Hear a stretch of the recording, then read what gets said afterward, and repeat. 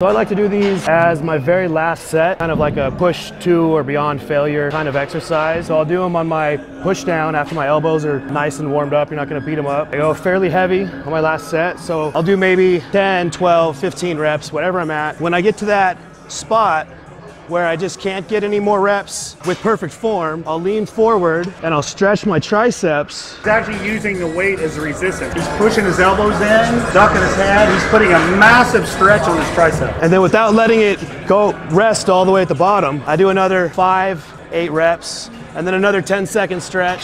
So I'll do this like maybe 3 or 4 times, and it really, really explodes your muscle.